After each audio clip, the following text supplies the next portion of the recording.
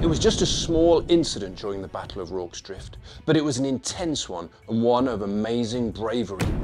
And here's the paragraph from Donald Morris's classic book, The Washing of the Spears, about the Anglo-Zulu War.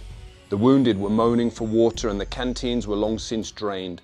The two-wheeled water carts stood in the yard, and towards midnight Chard led a charge over the western barricade.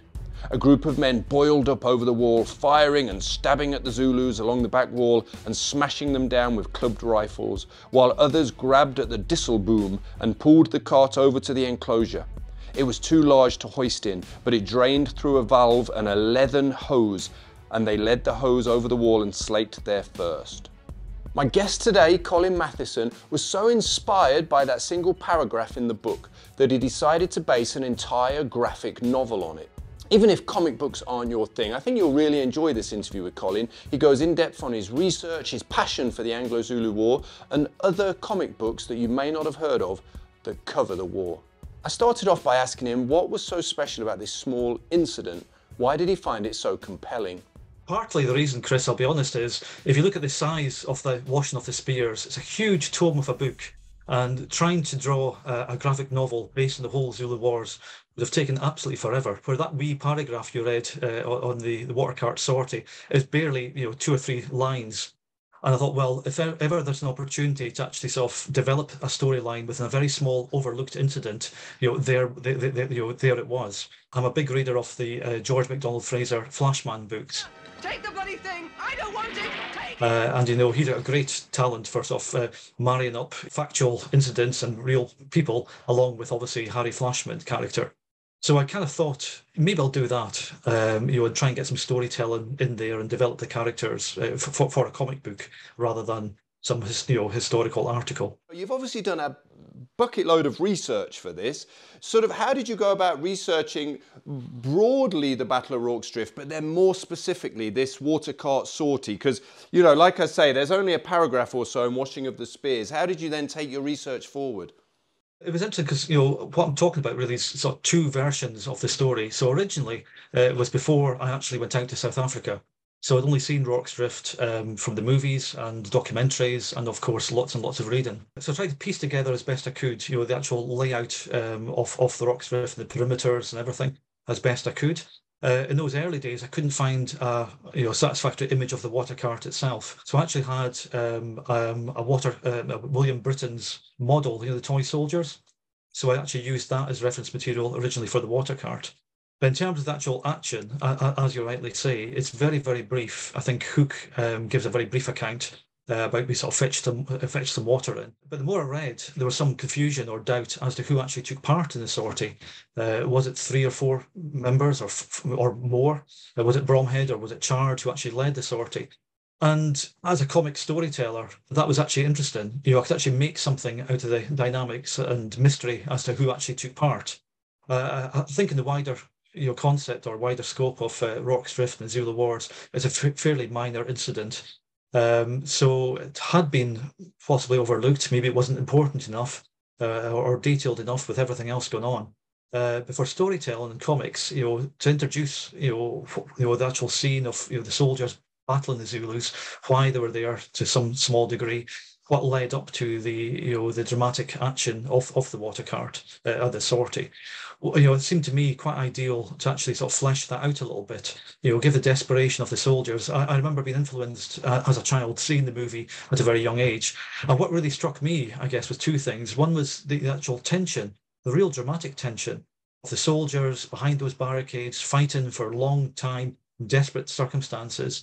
And the Zulus and their bravery, sort of relentless, and just attacking and the respect shown to both sides. So I tried, to try and, replicate that in some way with the comic in the storytelling device itself. And I understand that watching reenactors and talking to them really helped you get the look and feel of the graphic novel right. Is that correct? Back in '99, to be honest, which is a long time ago now, it was the 120th anniversary of the battles in the Zulu War.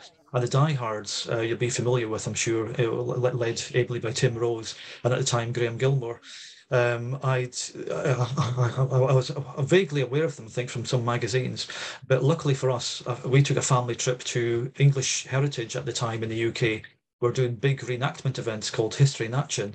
And the diehards were there with Ian Knight, who I'd recently bought some of his Offspring books to start with.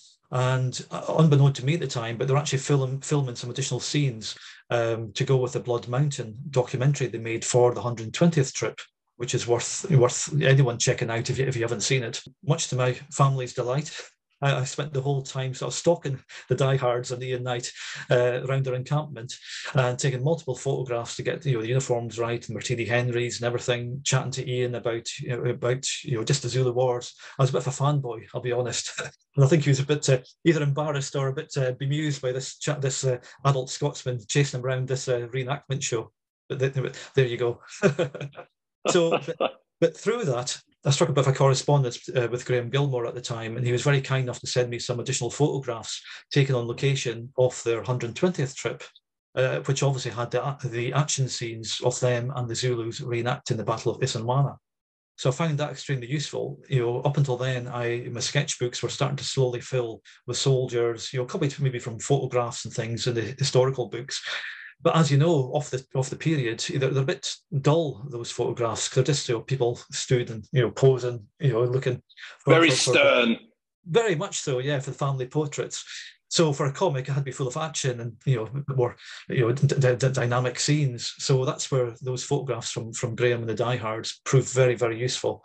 So with those and the more little figure work, I slowly started to piece out the water cart. Although I should say, Chris, that when I started the water cart, I assumed it'd be like a 1-page or a 2-page episode because it was so brief.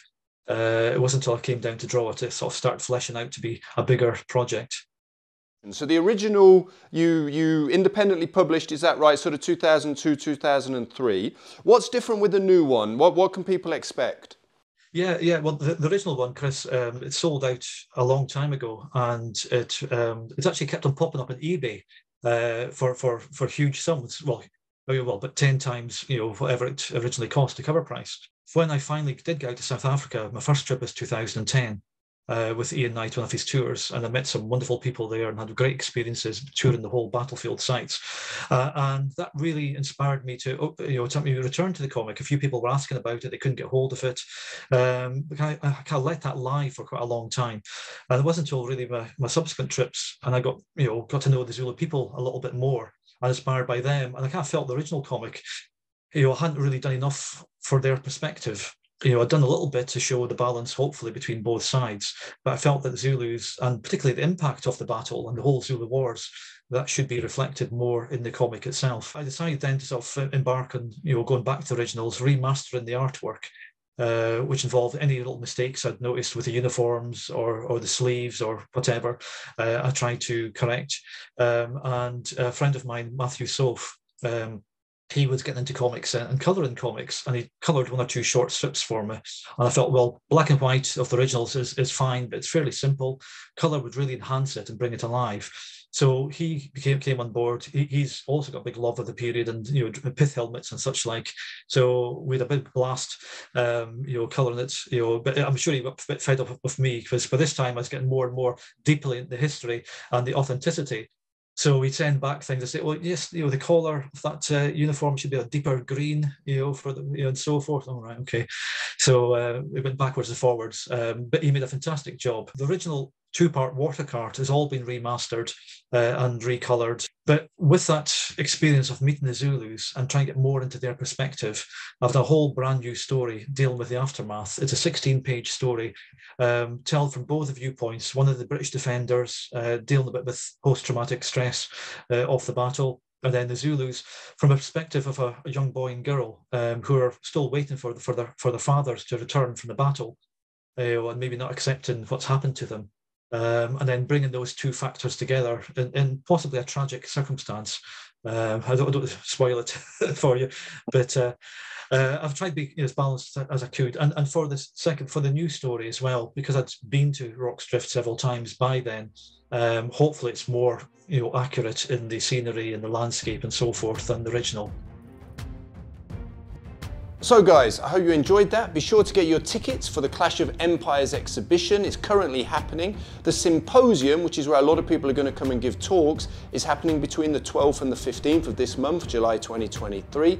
I'll be there, so will Colin, as well as greats like John LeBand and Ian Knight. Just go to clashofempires.org/symposium to find out more about that. And if you want a copy of my book about the Anglo-Zulu War, you can get it for free when you sign up over at redcoathistory.com/newsletter.